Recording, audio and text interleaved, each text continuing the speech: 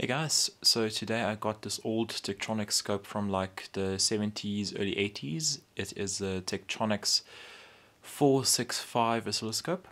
At the top it has a multimeter and that's pretty much all I know of it. I haven't turned it on yet, so let's turn it on, see if it works, and then if it doesn't, let's try and fix it. If it does work, let's open it anyway.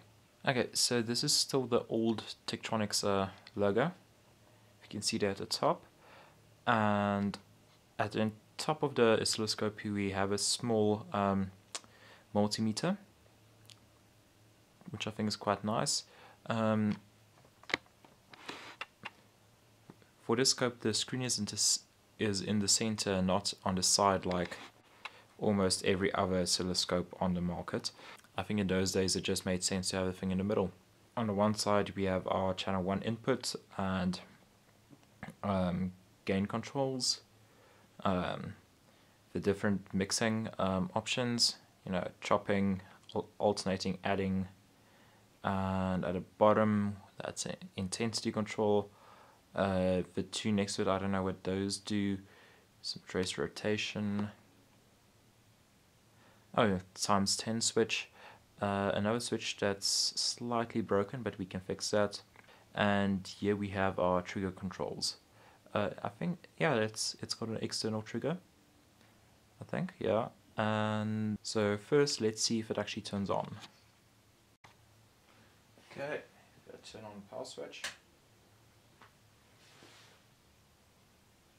I don't actually know where the power switch on the scope is. Okay, so my first problem is how do I turn it on? Ah, here it is. Okay, so you pull that thing to turn it on. Our intensity.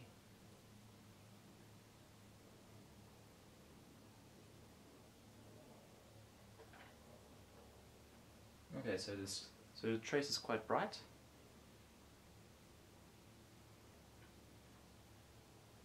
Okay, we can focus it. Let's give it a signal. Okay.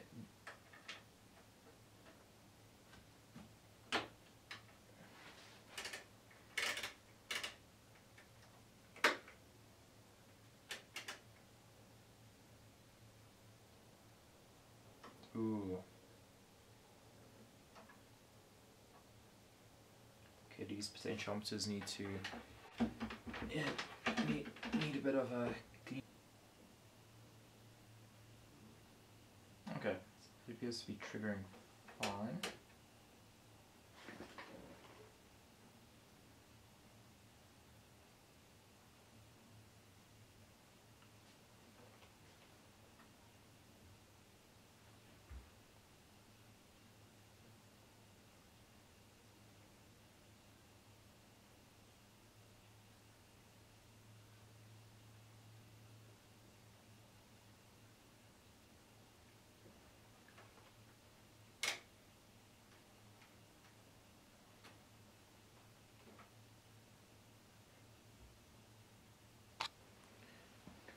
Okay, so since this thing appears to work, let's open it up. Okay, so there are a few screws here at the back that were supposed to hold in the feet, but the feet sort of broke off. So I'm just going to remove those.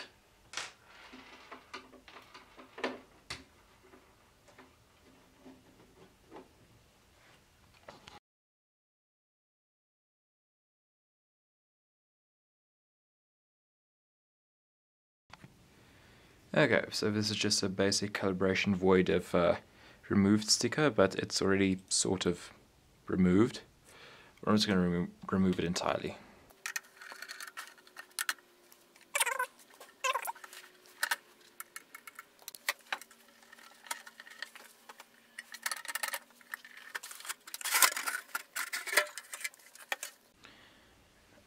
Okay, so this is finally the top section. This is obviously the tube, don't really want to touch that. There's a power transformer, a bunch of capacitors, and the multimeter board. So on the side we have the vertical amplifiers, and yeah, bunch of trimmers. So on the bottom we have some long rods going from the, what was it, focus and intensity controls. It goes to this thing that says high voltage, so I'm not going to open that. And yeah, I like these mechanical rods, very nicely built. So I don't know what that does. That is the, sorry, this is a trace rotation and another fuse. Actually, this entire section is high voltage. Now I see it. And what's left? Oh, probably this side. Yes.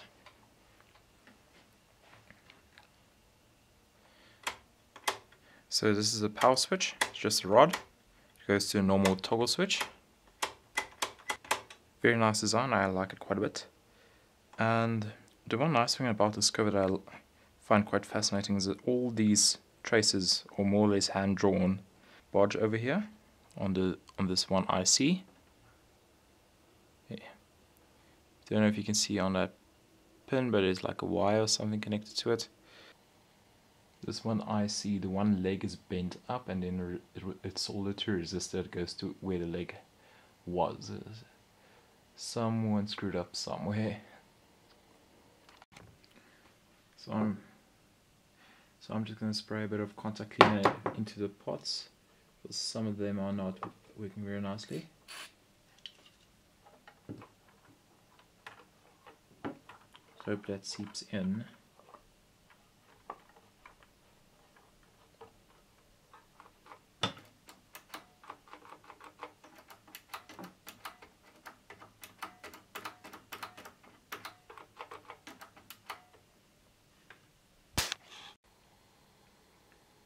Okay, so I forgot to mention there are these 4 BNCs on the back.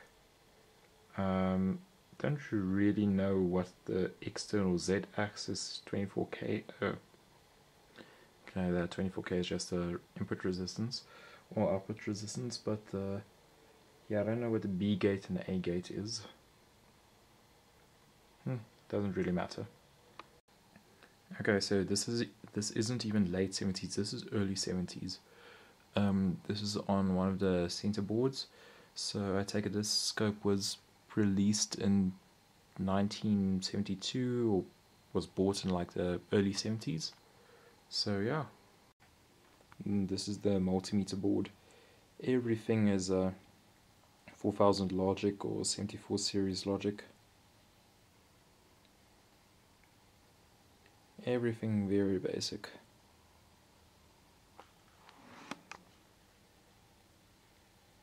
Quad op amp.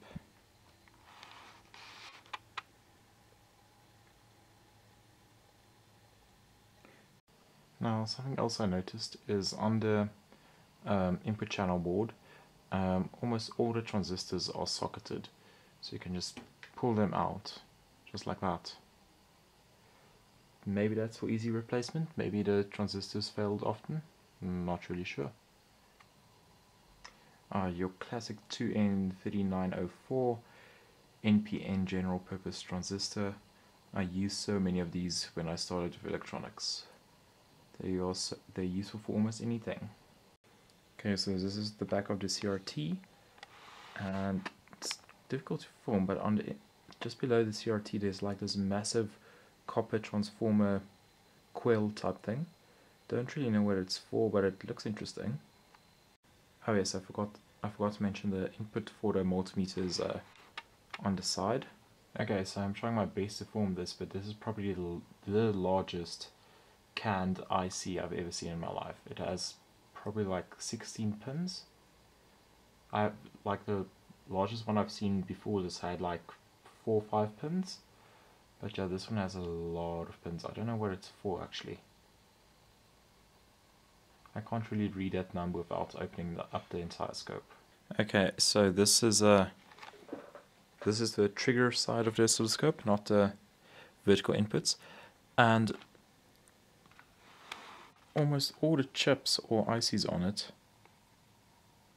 are Tektronix branded.